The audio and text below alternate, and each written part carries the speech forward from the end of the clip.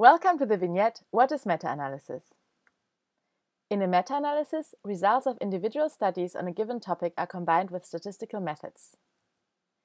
To better understand why this has advantages over looking at the results of individual studies, let's consider what the two approaches can tell us. Imagine you want to know whether 8-month-old infants can extract word forms from natural speech. This is an important problem to solve for infants. Natural speech, if you listen to it, does not have pauses between words. And infants need to accomplish the task of segmenting out individual word forms from these strings of speech. Now let's look at 2 out of many studies that have been conducted on this topic. Individual study 1 finds that yes, infants can extract word forms at 8 months, while study 2 does not find evidence for this. With the information we have so far, it is difficult to say why these studies come to different conclusions and whether one of these studies' conclusions should be weighted higher than the other. For instance, study 1 could be a false positive or study 2 a false negative. One thing meta-analysis can be used for is to look for moderator variables.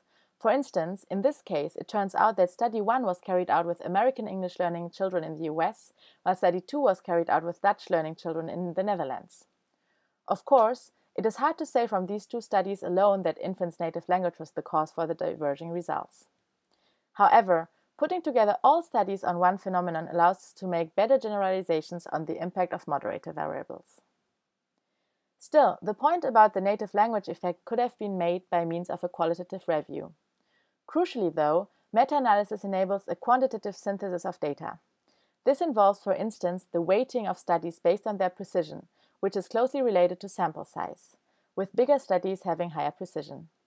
Another factor that influences precision is the variability within the sample. In this case, study 1 and 2 have exactly the same sample size, meaning that they will be weighted similarly in a meta-analytic model. Other studies might, however, have smaller or bigger sample sizes and smaller or larger variability and will be weighted accordingly. In addition to weighting, meta-analysis also allows to assess the relative influence of different moderator variables. In this example, consider that apart from infants' native language, factors like whether infants were presented with a male or a female voice, or whether the critical word occurred sentence initially or sentence finally, could have impacted the results. The above example illustrates that meta-analysis is a useful tool to get a quantitative overview of a field. We can estimate the average of the true effect size, which is a more precise measure than can be provided by individual studies. In addition, effect sizes provide us with a gradual measure to evaluate results, as opposed to the yes or no imposed by p-values.